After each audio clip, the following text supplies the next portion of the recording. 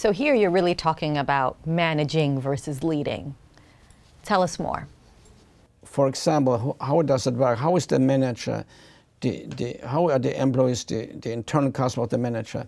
For example, in an opening of a hotel, I opened and taught every Ritz-Carlton, the first 50 plus Ritz-Carltons. I spent time with the employees.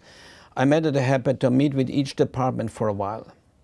And I asked the manager to sit by and not say anything. And I asked the employees, what do you want your department to be 6 months from now? And believe it or not, everywhere, in every culture, every department, from the dishwashers departments to the marketing department, they all said, we want to be the best. I said, oh, what does that mean? Now it was only employees talking.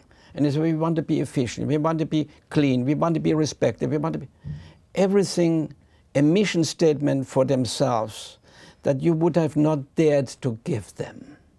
And when I was finished with that, and I said, manager, stand up. I said, here's the manager.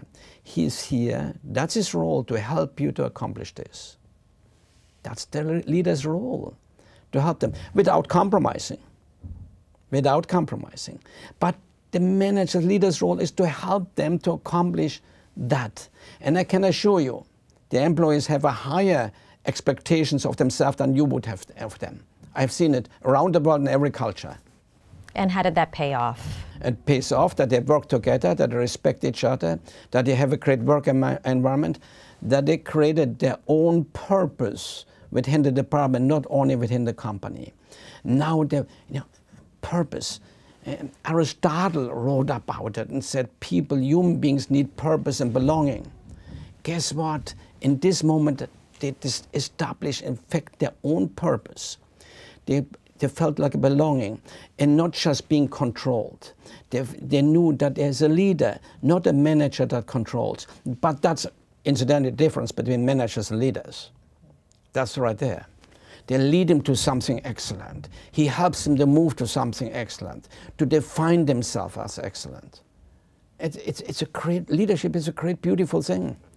How does this help turn around an attrition in organizations and in industries that have especially high? Dramatically. When we in Ritz-Carlton, we have to understand our industry, the hotel and restaurant industry at the time had over 100% employee turnover annually. All your knowledge that a given walks out of the door constantly. We didn't pay more, but our turnover was around 20%. So the knowledge we gave was staying in much more. And it created an ownership attitude by the employees. That, by the way, is why we were able to empower them with the $2,000, because we knew they felt like they belonged. When we taught how to do that, we knew it was sticking, and etc. So it had dramatic meanings.